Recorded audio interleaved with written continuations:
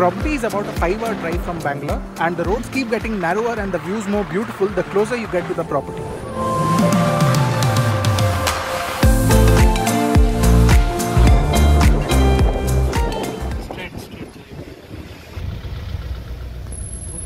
हाँ, Rishabh Agarwal. The property is so magical that the moment you enter it, you immediately feel a change within yourself. In fact, I got so carried away that I forgot to keep shooting and I had to come back sometime later to shoot it again, but by then it had started raining. Anyways, this is the entrance to the reception where you get your welcome drink. I've shamelessly used a clip from Evolveback's official channel to show you what it looked like. As you can see, every single thing is extremely well done and is as per Kodagu architecture. The paintings on the wall are of the Ramapuram family, who are the big daddies of Evolveback and own thousands of acres of coffee estates around. A lot of receptions when you enter, you feel very overwhelmed. They are so huge. This feels much more like a very welcoming, very inviting space, and the lighting is also very gentle, very beautiful. These are the buggies that normally whisk you around the property, and they are at your beck and call. Whenever you want them, just give a call to a number. Once you're done with your check-in, your luggage is loaded on the buggy and off you go to your villa. So Shilpa, this is Shilpa. She was our go-to person throughout our stay and took extremely good care of us. If we ever requested her something, for example, Shilpa, can you please book us a nice dinner for today? Before we knew it, she came back with tonight dinner I have booked in a Back Coorg restaurant. Perfect. So you can go to the Back Coorg. Thank you. And before we knew it, we reached our villa.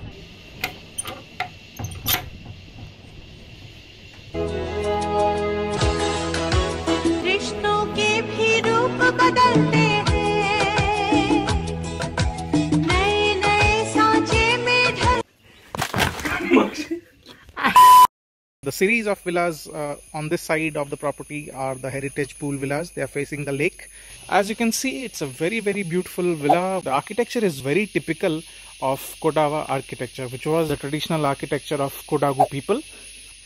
The two pillars that you see in the front is a very typical entrance. The very tasteful door that's made of solid wood. And let me show you what's inside.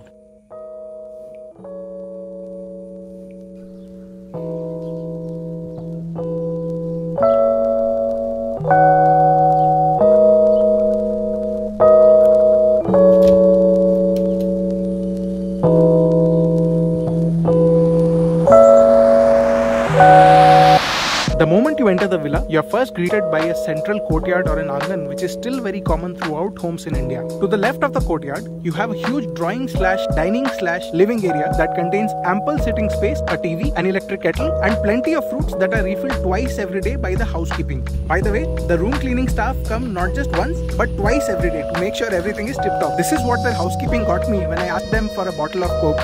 By the way, you are allowed to bring your own booze to the property as long as you consume it within the villa. And you should definitely think of getting it because A, their bar was closed when we visited and is probably still closed, and B, it's much cheaper and you get exactly what you want. The Wi-Fi was good enough for Zoom calls and should serve all of your work from home needs. They've also added a dressing table here in case you're too tired appreciating everything around you and want to do a little self-appreciation. The bedroom, which is to the right of the courtyard, has a rustic vibe and is quite cozy. The bed is king-sized and will probably remind you of your grandparents' old beds with the 4 posts around it for a mosquito net or a machheri as we call it in Hindi. The mattress was honestly a bit too soft for me, and unfortunately I couldn't change it because they didn't have the option. If they do provide harder mattresses, it might help some of the IT folks with back pain coming in from Bangalore. Beside the bed, you have another dressing table for some more self-admiration. Opposite the bed, you have a cabinet, a luggage stand, and the bathroom. The cabinet has a safe, additional pillows, towels, bathrobes, and complimentary slippers. The bathroom, although really beautiful, could have definitely been bigger, at least around the bathtub, which honestly feels a bit neglected to the side. The toiletries smelled amazing and are neatly arranged on the side table. They have a special box for toilet papers, which I found quite cute, and the towels are kept on the rack above. But the best part about the bathroom is this opening that lets nature in and makes it so much more beautiful. In case it's raining outside, which it most certainly will, you can have a most surreal hot shower experience with the rain falling right in front of you. What's even better is that this gate opens out directly to your private pool and you don't have to worry about getting dirt and water all over your villa. And that brings me to the most amazing part of the villa, the private pool.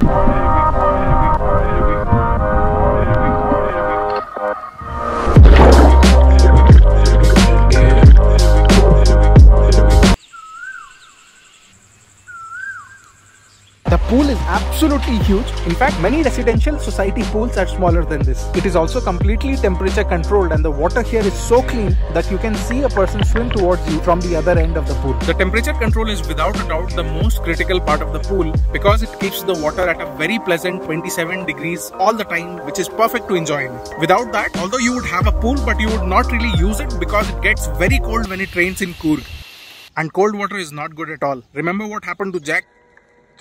Therefore, the temperature control in my opinion is a must-have, and although all 63 villas offer you a private pool, only 2-room categories, the Heritage Pool Villa and the Lily Pool Villa, offer temperature control. Here's what you'll get in each of the 4 different categories of villas. The water here in your private pool is very gentle on your skin. There's no itching, there's no rashes. Absolutely nothing, even after spending hours in the water. I cannot even begin to describe how amazing it felt to be immersed in this kind of water without a care in the world. What really takes it to the next level is that this pool also has a jacuzzi-like bubble area which provides a very relaxing massage. After about 15 minutes of struggle, I finally discovered the exact spot that made me very happy. This is a very nice spot for a jacuzzi. Now, one of the biggest concerns with having your own pools, especially for couples, is that of privacy. But that's where Evolveback shines, as all of its villas have close to 100% privacy. Ours was a heritage pool villa with a lake view, which compared to other villas gave us less privacy, but we still chose it because we absolutely loved its location. For 100% privacy, you should choose the plantation view villas, where instead of these bushes to the front, you have dense plantation trees that grow all the way up to the top. It looks something like this. And combined with these mud walls to your left and right and the villa to your back, you can relax without any disturbance or worry. However, you will have surprise checks by these guys who come to collect their dues.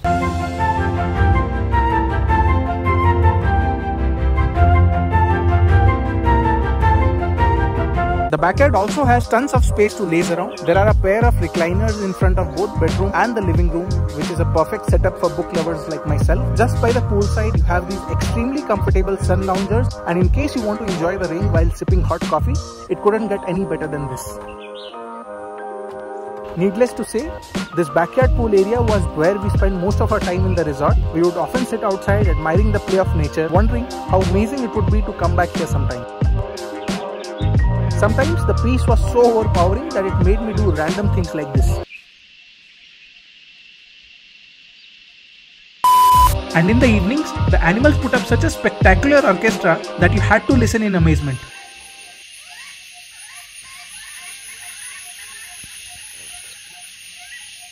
But only when it starts raining can you truly appreciate the beauty of Coorg. So I'll shut up for a while and let you enjoy the rain. Honestly, it feels much better with a mystical piano background, so let me add one for you.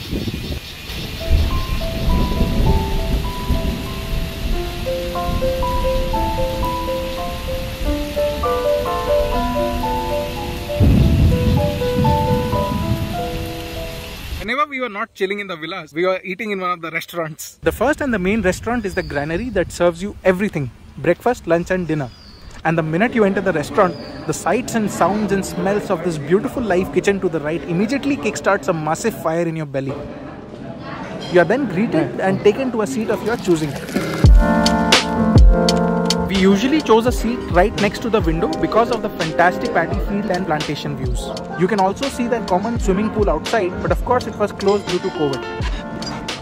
You only need to wait for a couple of minutes before the service staff start attending to your table, and I must add that they were quite prompt with all our requests. Because of COVID precautions, they didn't have an open buffet, but instead the staff brought us whatever we wanted from the menu. The breakfast is quite amazing, especially the dosas, which I probably enjoyed more than I should have. And if you're a coffee lover like Kamakshi, prepare to be blown away. The coffee beans used are from their own plantation, and the coffee is served in a traditional brass cup. Are you sure itna sugar to magne sahi Kamakshi?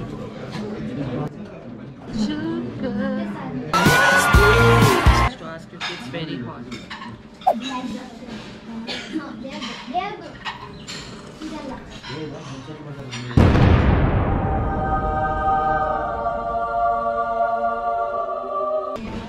She's blissed out. You should definitely come here during off hours if you want to enjoy the beauty of this place, because it gets quite crowded during meal times.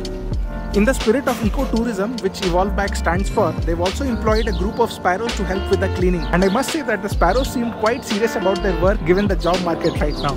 The second restaurant is the Peppercorn, and it's actually the most beautifully located restaurant of the property, just overlooking the lake. The restaurant's deck has beautiful views of the lake, and if things permit, you can also dine on this deck. But mostly the food is served there, which is the main part of the restaurant. While we were staying, only dinner was being served here because of low occupancy, and it actually turned out for the best because dinners here are simply unbelievable. The restaurant only uses candles during dinner time, no electric lights, and just for a moment, try to imagine yourself sitting here at night, surrounded by candlelight and the reflection of the villas and lamps on the lake in front of you. It's truly magical. The restaurant's speciality is Mughlai and North Indian dishes, and believe me when I say, everything was finger-licking good. The kebabs tasted great, and the tandoori chicken did not disappoint at all. Our absolute favorites were the dal makhani, which is cooked overnight and tasted heavenly. The staff insisted we order the sizzler, and we were so glad they did. It turned out to be so good that we ended up ordering it again the next day. And what's a good dinner that doesn't end with a hot chocolate fudge that sizzles more than a sizzler? By the time we were done with our dinner, all that was left to do was to wonder if it could get any better. So this is the third restaurant that they have. It's called the Plantain Leaf. Unfortunately, it was closed when we were here, but it serves you breakfast, lunch and dinner, just like the granary. And they say it's just as good. So you will have to find that out yourself. On one particular day, when we were feeling extra lazy, we requested the team if they could send lunch to our room. And here's what we got. This is stewed vegetables with rice and mashed potatoes. This is roast chicken. This is the dessert. Apple pie. I think there's akki roti in this. There's some kind of a roti in this. This is mutton sukka.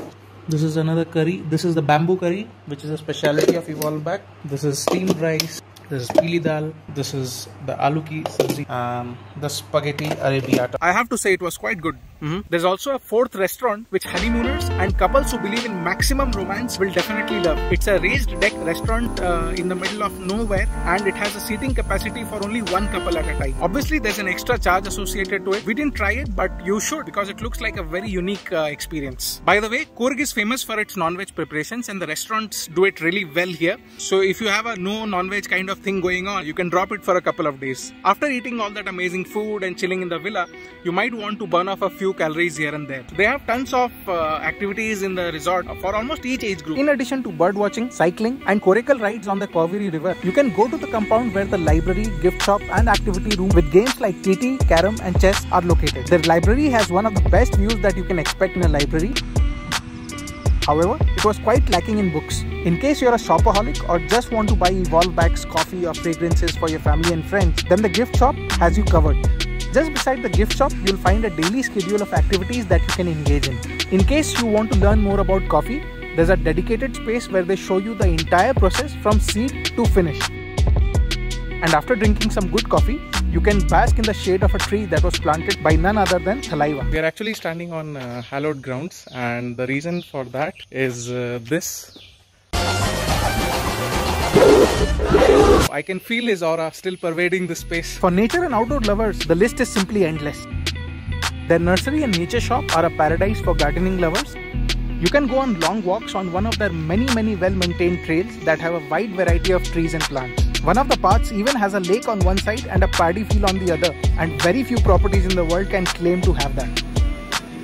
Our walks were often interrupted by sounds of these buggies, and they were a welcome sight whenever we were tired. So we're currently heading to our room, and riding these buggies are actually one of the most fun things to do. They're completely eco-friendly. I hope their electricity is coming from a solar power plant. I think it is coming from one of their windmills that they own, so it's all renewable energy. But the one experience that I really recommend, despite the extra cost, is the Plantation Jeep Trail. It's a 2 to 3 hour long experience where you indulge in a most scenic jeep ride, enjoy 360-degree views of the coffee estate, which is one of the oldest in Coorg, and learn interesting tidbits like something like a deep, this is actually called elephant-proof trench. If the trench is not there, directly elephants they come to our plantation. Okay. Especially this season they are coming because jackfruit season. They can smell jackfruits from kilometers distance. This is second hottest hill in India. Monkeys. This is happening with a rain. Single drop water is enough to pollinate this catkin. Oh, wow. You know, wherever rainfall is good, there you will see pepper plantations. Kerala, best example. That is why our coffee we are using 80 Arabica, 20 Robusta coffee bean. Towards the end of this experience, they gave us a really nice surprise, which made us go, wow, Modi ji, wow, wow. But I won't reveal it here because I don't want to spoil the surprise of others, and you can enjoy it for yourself. You can also spend time on the lakeside deck pretending to feed the fishes when all you really want to do is see them fight. Lord of the Rings has just started over here. Their bar, which is aptly named the Hunter's Lodge, and the Ayurvedic Spa were unfortunately closed, so definitely get your own drinks and some Volini. With Evolveback's philosophy of sustainable tourism, they have their own water recycling plant, use their own RO systems for drinking water in the rooms, and generally refrain from using plastics wherever possible. The property has to be one of the most well-designed and well-maintained properties in India. You love walking around the property despite the fact that it's located in a hilly region, because it's landscaped in such a way that there are no steep inclines anywhere. And unlike a lot of other big properties where the layouts are so complex that even after staying for 4 or 5 days you keep getting lost all the time, the layout here is so simple that you can understand it in just 5 seconds. Let me prove it to you. Okay, start the timer. Draw a twisted number 9 like so. That's the main artery of the resort around which the entire resort is structured. Now add some hair-like things to this number 9. These are the sub-arteries or sub-paths that connect to the main artery. Here's your reception. Here's the lake. Here are the paddy fields and the organic farm along with the nursery. The Lakeview Heritage Villas are over here, and we are also somewhere here. This is where your other villas and buildings are located. Here are your restaurants. And this entire 35-acre resort compound is about 10% of the whole estate. Towards the left here, you have the remaining 265 acres that form the remaining part of the estate. And here's a comparison with the actual resort map. And did I say 5 seconds? I actually meant 25 seconds. And despite being in one of the wettest regions in the world, there was absolutely zero seepage in any of the walls. In fact, the woodwork too was looking brand new. And of course, the private pool and the water in it was maintained beyond expectation. Here is a video from Taj Bakel's private pool, which is one of Taj's flagship properties in Kerala, with almost equivalent rates. Now, I'm not saying that Taj does a bad job at it. In fact, many of Taj's properties have pools which have exceptionally good water. All I'm saying is that it gets difficult even for brands like Taj to maintain water quality at this level. And they pamper you with so much attention right from the time you check in that it becomes extremely hard for you to check out. The last ride. Please, this buggy. It will be like the ride to remember. I need to sanitize my hands. Now, Evolveback is definitely not exuberant or lavish in the modern sense. For example, you won't find international cuisines such as Thai or Japanese being served here. And you can stay at much more opulent looking properties in the cities for almost 1/3 the price. But where Evolveback's strength truly lies is in conveying the culture and richness of its land with exceptional authenticity. Now, Coorg is really known for its coffee plantations, its world-class hospitality, its architecture that blends with nature, and its food. And Evolveback delivers on all of that better than anybody else.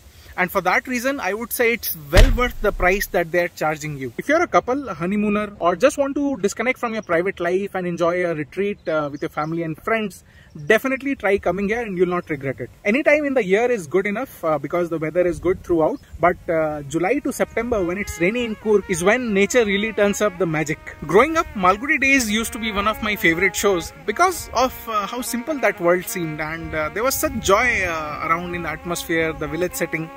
And I always imagined what it would be like to ever live in a place like this. Somehow, Evolveback allowed me a taste of that childhood fantasy and transported me back in time. And for that, I am extremely grateful to that team.